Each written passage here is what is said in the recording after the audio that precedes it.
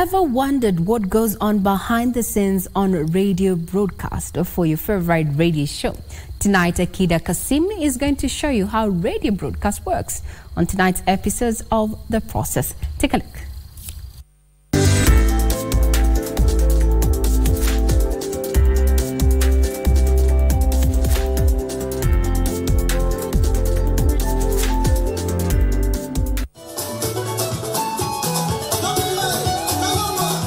For radio, also known as blind media, communication is so fast and the frequency is so wide that it connects people across the country.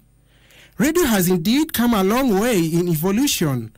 Back in 1895, it was the innovative idea of a white man called Guglielmo Marconi who started a radio in England. The current Kenya Broadcasting Corporation KBC was the pioneer broadcaster in 1928 when Kenya was a British colony, making it the first radio station in Kenya. Then it was known as the Voice of Kenya, VOK. Tonight we unveil our radio broadcast work. Before you tune in, there's a lot that goes on behind the scenes. We begin with the news. When you have persons, organizations who need to brief the media about something, so then you send a reporter there too. They get the gist of the press conference. We also get news from breaking news.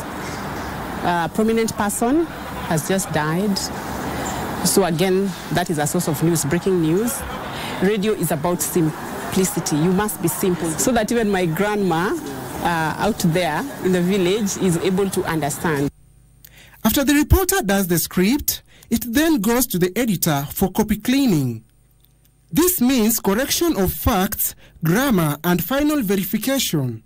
This ensures the script is of high quality, it flows easily, and is devoid of any information that could be slanderous and attract defamatory consequences. After the story is edited, it is posted into a news management system where the newsreader can access it in the studio for broadcast. Naibu Rais Rigathi Gachagua yuko nchini Colombia kwa ziara rasmi ambayo itaangazia uuzaji wa kahawa ya Kenya.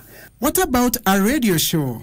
Na ni kipindi ambacho huwa si rahisi kukifanya, ni kipindi kigumu na huwa kinatuhitaji nguvu kazi kwa sababu hatuko peke yetu, tuko kama watu watano ambao tunashirikiana kukuletea kipindi hiki. Mimi, Dora, Wandago na vile vile pia Beki. The breakfast show normally starts from 5 a.m. to 10 a.m. Before then, the presenters and producers have to put in a lot of effort in terms of researching on the topic of the day, selecting songs and basically preparing talking notes to keep you entertained throughout the show. Every broadcast comes with its own style. It is a job driven by wit, passion, and energy. Those are 5 hours of nothing but great music, commercials, station jingles, and juicy topics. Did I mention it sound interesting?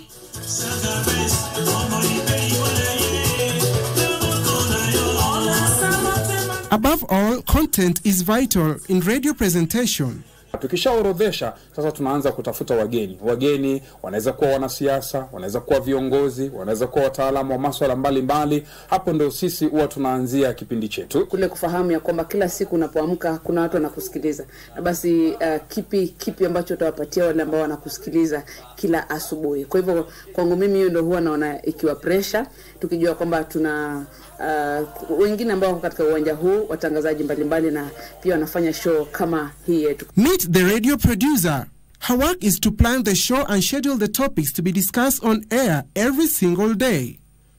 Every hour we have an engagement with the listener. So for 8 to 9 where we speak about topical issues, towards the end of the program we open our lines for them to give their feedback or ask questions about the topic of the day. However, it is not the work of the presenter to choose music. The producer, together with her team, comes up with an advanced playlist for every show, but when a new song is released, it is added to the season playlist. We always make room for, my playlist always has room for at least 2 songs per hour for the presenter. You know, sometimes you play a song according to the topic of the day, yes, or maybe our listeners requested. We just make a small room, but we stick to the playlist of the day, because we want the station to sound in a certain way. After all is said, it's now showtime. Umunya Zinga kwenye KBC Radio Taifa. That's how it goes on behind the radio broadcasting. Here it's all about effort, teamwork, and passion among the producers and presenters to ensure your favorite radio show is nothing but memorable. Reporting for KBC Channel 1, I am Akida Kasim Akida.